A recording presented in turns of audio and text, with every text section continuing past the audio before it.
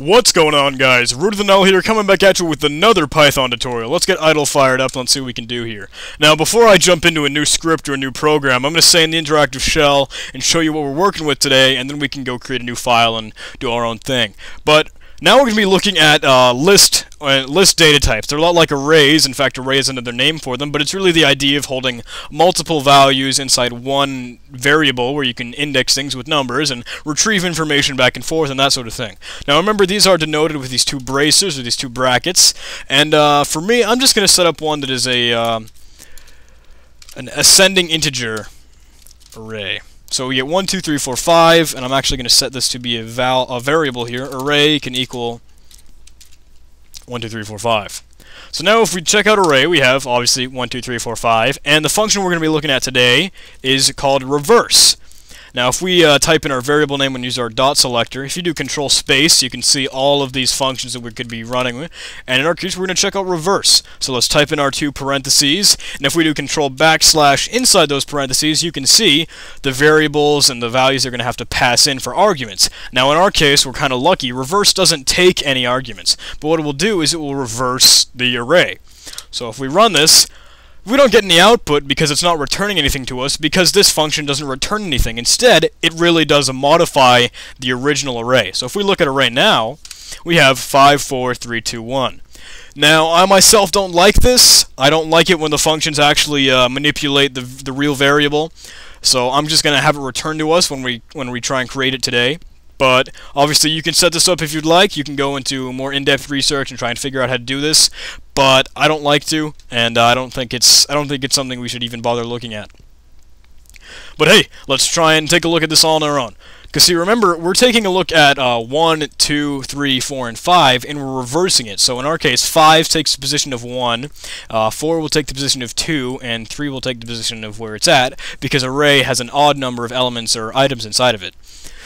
So let's try and create this. It's a pretty simple function, but it looks like it might get a little bit tedious. Let's try it though. Let's create a new script here. I'm going to call mine file.python. Get a new shebang line started. Create a class. We don't need these comments here, but I do, because that's just my personal programmer style. Define a constructor with the init keyword wrapped in 2 underscores, both on either end. Pass in your self keyword as always, because you should always do that when you're creating a function inside of a class. If name is equal to main, now outside of the class in our global scope, we can do a conditional statement and test if this is the current script that we're running. And if it is, we can create an instance of our base class and call it root. Now everything inside the constructor will happen automatically, because that's just what happens with constructors. Whenever you initialize an object, like root in our case, it'll run everything inside the constructor. So let's create our array variable. Let's do array, and now remember it's a list, so we have 1, 2, 3, 4, and 5. Now if we print out array, I'm going to concatenate some new lines on here, so we have to turn this into a string. And add on new line, just so we see what we're working with here, and we get 1, 2, 3, 4, 5. So if we now run array.reverse, we run this, nothing's going to happen, and even if we printed something out here, it'll tell us none, because that function doesn't return anything. All it does is modify the original variable, like I was saying. So we don't have to print anything out here, we can just run the function, but then we should take a look at our array variable. And I'm not going to concatenate anything on here, so we don't have to convert this into a string data type. We run this, we get 5, 4, 3, 2, 1. It's gone in reverse now. So let's try and create this all on our own. I'm going to remove these lines here, and define a new function outside of our constructor. I'm going to call mine reverse. We need to pass in the self keyword as always, and then we're going to need obviously the array that we're going to be reversing. So now we need the array length, so we can loop through the thing with an index. So array length is going to be an integer data type, and then we can use the len function to get the length of any object. So we'll pass in the array here, and then we can begin to loop through it. So for I in the range, if I can type in correctly, holy crap, for I in range, and then array length, so it'll count up until the length of our array here. And now what we're going to do is we're going to add what we find into a new array. So before we loop, we can set up a new array, and that's going to be blank for now. And now new array can equal array. Remember, what we're adding should be in a new array can plus equal, because we're adding onto it, we're appending. New array can equal a list data type, so we have to have our braces around it, our brackets. And now you can use array, pass in with I. Now when we're done here, we can return, when we're outside of our loop, we can return the new array that we've gotten. So let's take a look at what we're building here. We have successfully looped through the list, though, with an I variable. That's going to index, and well, it's going to increment through each number or each element inside the list, and it's going to index each thing. So we're going to start at 0, because that's what the range function does when you don't pass anything into it, and it'll do I0, let's see, I1, 2, 3, 4. Now the thing is, we're trying to count backwards though, so if we're adding a new array, we aren't reversing anything here, all we're just doing is adding it all together. So what we should do though is try and turn this into the negative value, so that way we can count backwards, because -1 is 5, -2 is 4, -3 is 3, -4 is 2, -5 is 1.